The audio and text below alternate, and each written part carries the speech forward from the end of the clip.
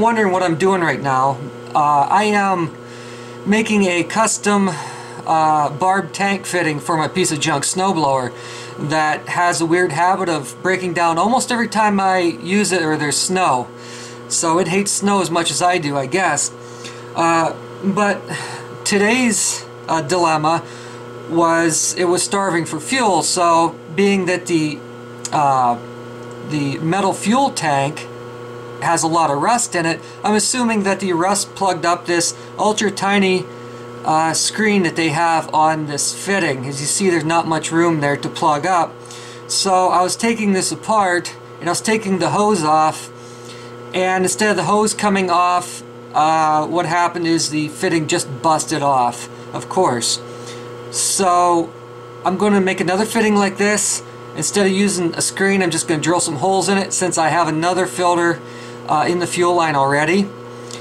So I'm going to make some modifications to this. Now, if I had a little bit of warning, I just would have ordered another one of these. But we're supposed to get a storm in the middle of the night and get over 8 inches of snow by by noon. So I sort of need this. So that ruled out being able to order anything, let alone wait for it for a couple days. So, and I certainly didn't want a shovel. Anyone who owns a snowblower knows how evil shovels are. So I'm going to make this custom fitting, and hopefully we can be up and running by morning again.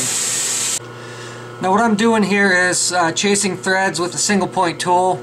Now bear in mind, this is the quick and dirty way of doing it. This isn't actually the proper way, but like I said, it's a piece of junk snowblower, so I don't care as long as it works.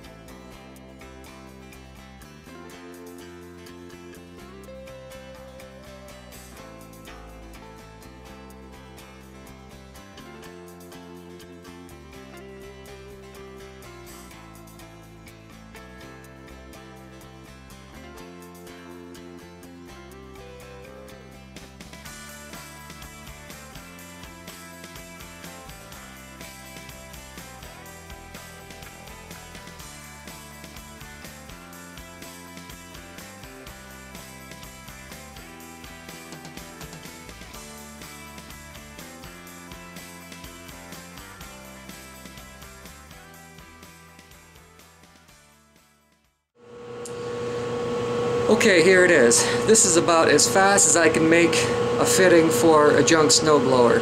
Just a piece of aluminum I had laying around. I drilled almost all the way through. I didn't come out clear to the other side because I wanted to make kind of a makeshift filter. So I drilled a whole bunch of tiny holes around the periphery of this end to keep out any larger chunks of rust making it into the carburetor. I also have a inline filter downstream that will take care of anything it does make it through here. But anyway, this is a weird thread size. I hope it fits. This is 3/8 20, or whatever's closest to 3/8 metric. So hopefully that fits into the tank okay. And of course this is for a 5/16 piece of tubing, and I put on hex flats. This is for a 7/16 socket. And I just happen to have a package of Teflon washers that are gas proof, so I guess it pays to be a pack rat. So I'm going to put this in tomorrow morning, and with any luck I'll be able to clear off the sidewalk again. Okay, we got a pile of snow out here right now, so I'm hoping this fitting works.